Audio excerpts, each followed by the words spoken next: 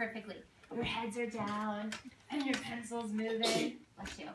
Can I just interrupt you really, really fast? Okay. When we were on the carpet together, I taught you this. Writers use paragraphs to show moving forward in time, when there's a new subtopic, and when somebody new is talking, or when there's a new speaker. And that's what you're working on right now. But I think I'm ready to teach you one new thing. Jennifer, can I borrow your writing? Jennifer has now figured out when to start new paragraphs, right, Jennifer? You figured that out today. But now you're ready for the next thing. Are you ready to add on to your learning? Okay. So Jennifer realized that when she was using the word then, it would maybe was showing that something new is about to happen, a new topic, right? I want to teach you guys now how to take one of those paragraphs that you just started and grow it to make it even better. So she has, then I got a long rope and put it on his bridle. She's telling a story about working with a horse. I think she can make this paragraph better by adding more detail to it.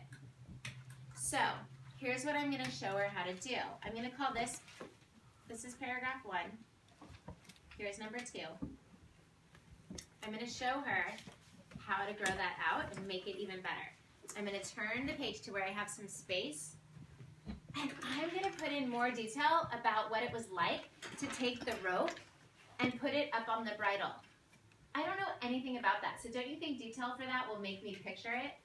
So I'm going to add on to that. So what would be the very next detail, Jennifer, that I could add to this? And put it on his bridle. I don't even know what a bridle is. Can you describe that for me? It's the thing you put on a horse's head. Okay, so can you tell me, how did you reach up there? Tell me how that, give me the action details. The rope, so the bridle has these ring things to help different things clip onto it. Okay. And the rope had one of those clip things when you have a long thing attached to it. Okay. Was that hard for you to do? Was it easy? What are you thinking as you're putting this rope on the bridle? It's easy. That was kind of hard to get down because it was super high up. You were high up. Is this the first time you've ever done it, or have you done it before? That was the first time. Oh my gosh, this is the first time. So she's going to add on to this paragraph by saying something like, this was the first time I had ever done this. Even though it was high, you said it was high up? Yes, when I was trying to get the rope down to put it onto his bridle. Even though it was high and hard to do. Do you see how I'm adding on to this part, writers? Do you see how I took one paragraph and I'm growing it by adding some new details? That's what you're going to do now.